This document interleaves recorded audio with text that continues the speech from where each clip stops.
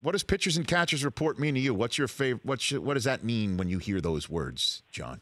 You know, for all those years that I used to look at the guys before me, like Nolan Ryan, 27 spring trainings, whatever it was, some ungodly number, I used to think, how many spring trainings can I go to? And each time we showed up, will I have my fastball? Because you go through the years we did in the postseason and all the lack of rest and all that. And every year I would come to spring training just going, okay, I've done my work.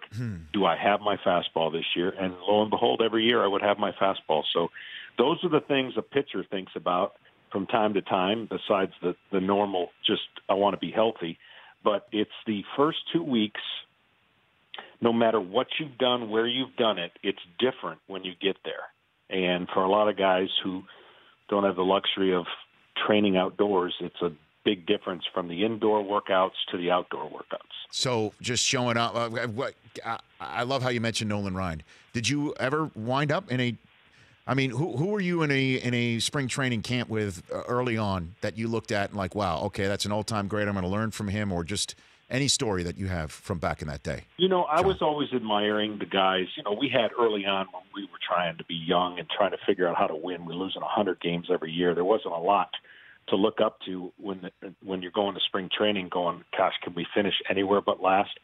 Then guys like Charlie Leibrandt, Terry Pendleton, Sid Bream, veterans that had won somewhere else that you could just pick their brains, that they would have, you know, the ability to give you insights. That's what I gravitated towards. I wanted to know what it was like to win. I never thought we were going to win for the longest time. And then getting a taste of that and being able to pass on the baton to the younger guys and just knowing the ins and outs of spring training as a veteran, knowing you didn't have to make the club, you're just working on your craft.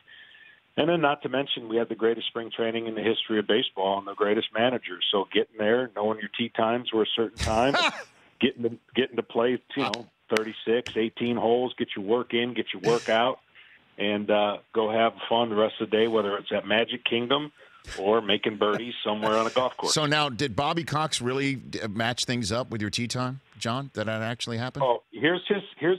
So think about. Look, I watch films today, even on our network. I've seen workouts from players and clubs that I have no idea what that is. None. Never ran with parachutes, never jumped hurdles, never did any of the things, never picked up a tractor tire, never did any of those things. And we just kept it to the nuts and bolts. Bobby said, get in, do your work, and get out. If you're diligent and you do the things I've asked you to do, go have fun the rest of the day. I'm not going to keep you here for nonsense. And it was brilliant. And anybody who came from another team, it took them 2 weeks to get over the fact that they said, seriously, this is all we get to do? We don't have any of these time killer stuff? And we would tell them, do your work.